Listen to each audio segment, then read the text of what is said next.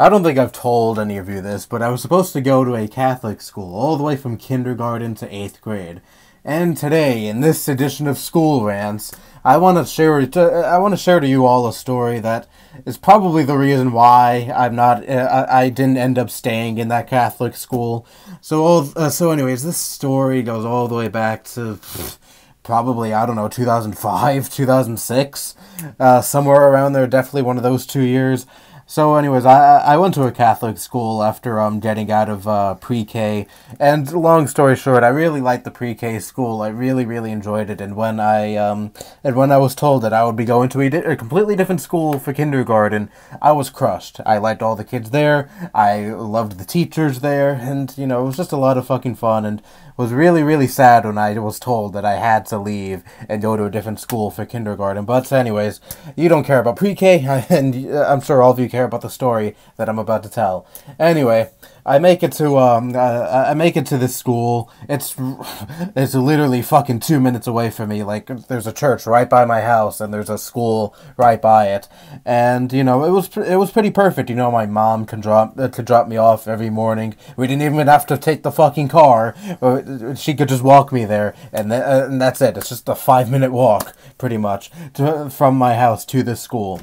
Anyways, for the first, I don't know, month or so, everything was cool. I liked the teachers. I liked the kids there for the most part. I socialized a lot too.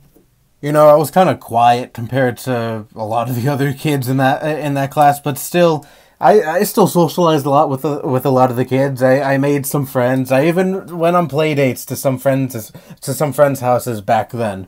It was just a fun time in general. But anyways, it wasn't all sunshine and rainbows though. Oh God. Anyways, there was this kid who sat next to me one day, and at first, he didn't do anything to me. We didn't talk at all. He liked to throw tantrums a lot, and especially when he got a cloud. I should really explain what the fuck that means. If a kid is doing good overall during that day, they get a rocket for the day, and if they accumulate 5 rockets at the end of the week, they get a little prize on Friday. The teacher puts a little picture of a rocket next to your name, and if you get 5 rockets for the week and you don't get a single cloud, a cloud means you're a bad kid, you did something wrong, you were misbehaving, anything of the sort. If you didn't get any of that for the whole week, then you get a nice prize. You get a snack, you get a toy, whatever the fuck. I barely remember the fucking prizes because this is 13 years ago.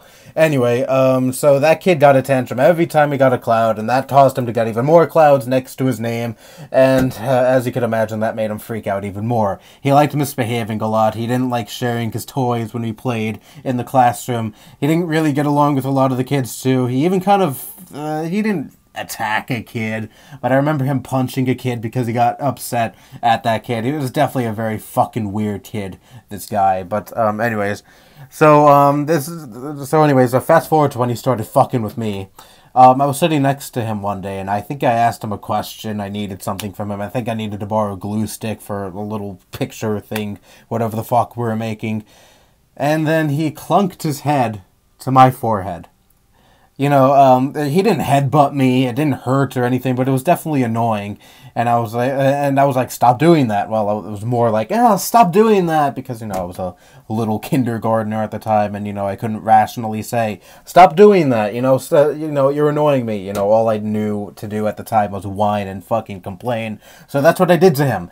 And that got a fucking rise out of him. I saw him get this big fucking smile, and multiple times throughout the day, he would fucking clunk his forehead against my forehead, and I hated it so much. I even told the teacher, and I told her exactly what was going on, and all she did was give him clouds, and of course he would throw tantrums over that. He really hated whenever he got a cloud, as I established about a minute ago, but that didn't stop him. He still continued on, clunking his head against mine, and it annoyed the shit out of me. And you might be wondering, oh, why didn't you just move? Well, there was no other place place to move in the classroom because all the seats were filled up.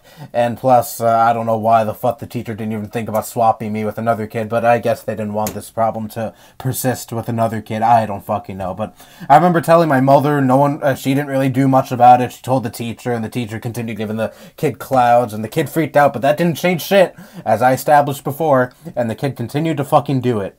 And as you'd imagine, I was getting really fucking pissed off. I was almost at my wit's end with this kid. I mean, he kept fucking clunking his head against mine.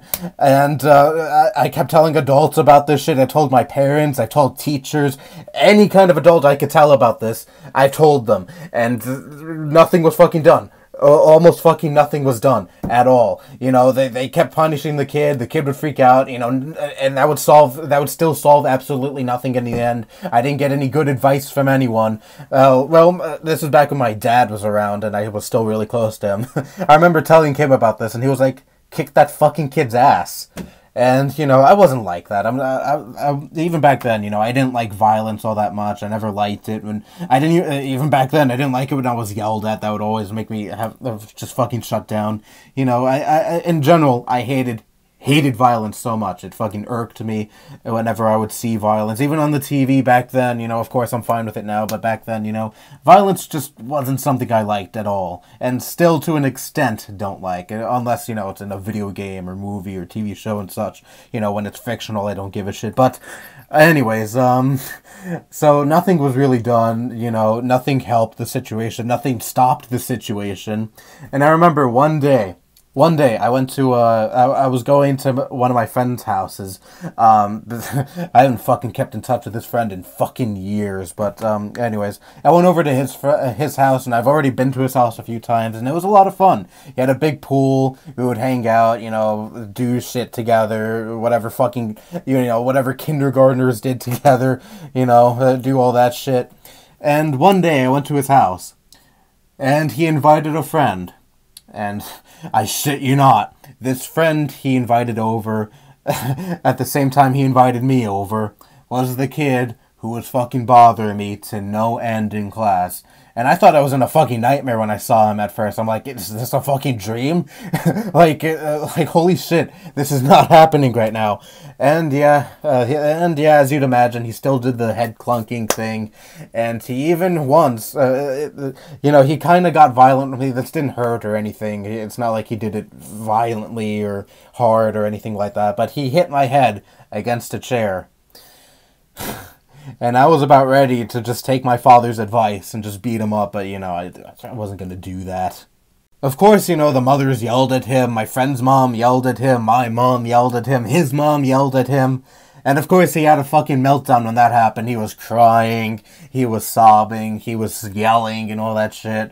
And then he went home after that, and, you know, I thought, you know, maybe this will finally be the end. You know, my mom yelled at him, my friend's mom yelled at him, his mom yelled at him for that, and I was happy. I was looking forward to going back to school on the following Monday. And, you know, looking forward to him not bothering me anymore, because I'm sure his parents just talked some sense into him. And I don't know, maybe they even smacked some sense into him, too. Who the fuck knows what happened during that weekend after what he did to me. So anyways, did he stop doing this to me? No, it still persisted. He still liked clunking his head against mine, and I was... this is when I was at my wit's end. I just couldn't fucking stand it anymore. And to preface this, I'm not a violent person at all. I even mentioned this about a minute ago in the video. I don't like violence. I don't resort to violence. And I think only one other time in my life I ever got violent with a person. I mean, you really, really, really need to push my buttons to get me to the point where I would actually harm you. Well, not harm you, not like, you know, me just putting you in the hospital or anything, but me actually putting my hands on you, actually me, you know, trying to hurt you at least, you know. You really have to fucking get me to my absolute boiling point to get me to that point, you know. You know, it's really, really hard to get me to that point. Trust me, I'm not fucking around here. I'm vehemently opposed to having violence solve a situation. But this is one of those very rare exceptions for me. This kid actually succeeded to get me to that boiling point, because I took my hand, put it on the back of his head, and fucking slammed his head down on the desk. And yeah, obviously, the kid was crying really, really hard after that. I don't know how badly I hurt him. I'd imagine it didn't hurt that much because I was a kindergartner, all right? I highly doubt I had the strength to actually give him a concussion or anything, but he was crying, and I know it definitely hurt him, and I saw a little mark on his head, but I didn't give a fuck at that point. I was just pissed off at this kid. I was tired of this kid fucking around with me, bothering me. I don't know if you really call this bullying, but I don't know if you want to use that term, bullying me to an extent. I was just fucking done with this kid, and I didn't care about getting yelled at the teachers, and I didn't care about getting yelled at by my parents. My father, he didn't really care all that much. I took his advice. He told me to kick this kid's ass, and I guess in a way I did. He pretended to be pissed off at me in front of my mother, and he pretended to yell at me and all that. But when my mother went to the other room, he was like, "Good job, kiddo. You dealt with that. You dealt with that bitch." So for the next week or so, the rest of the kids in my classroom were scared of me. Even the kid who was bothering me was also scared of me. He didn't want to be around me. Same with the rest of the kids in the classroom. They didn't want to be around me. When I went around them, they left. They didn't want anything to do with me. And I'm not saying this as a way to say, oh, look at how badass I was in kindergarten. I dealt with a bully, and I fucking slammed his head down, and after that, the rest of the kids were scared shitless of me. No, actually, I fucking hated this. I hated this a lot. I didn't like the fact that the other kids didn't want to be around me anymore. I didn't really have any friends anymore. No one wanted to talk to me because they were afraid of me. Again, I'm not saying they're afraid of me in a good way. I hated being feared, and this is partly why I'm opposed to using violence to solve a situation, because I don't like the idea of being feared. I'd rather have an actual friendship with someone, not someone just respecting me or being my friend because they fear me, in fear that I'll do something to them, because to me that's not a real relationship at all. That person doesn't have any feelings of affection towards you or anything. They don't want to be your friend. They're just talking to you because they fear. They're just trying to be nice to you because they fear what you're going to do to them. And again, to me, that is not a real relationship. That is not a real friendship. If anyone is friends with someone because they feel obliged to, because they're afraid that if they aren't friends with that person will do something to them. Again, that's just not how a friendship or any kind of relationship works at all to me. But anyways, I hated this. I hated, the kids not wanting to be around me, and even kids in other classes didn't want to be around me too. Classes that I wasn't in, kids that I didn't interact with at all. I guess word got around. Other kindergartners told, the kids in my class told other kindergartners and other classes about this. I guess because the kids that I never even fucking spoke to or ever seen aside from outside in the hallway. They didn't want to be around me. They were afraid of me. And after about a week, of this and me hating this, I was told that I was going to be going to a different school. And I didn't know, I don't know, maybe I'm more than sure that this has something to do with me being put in a public school.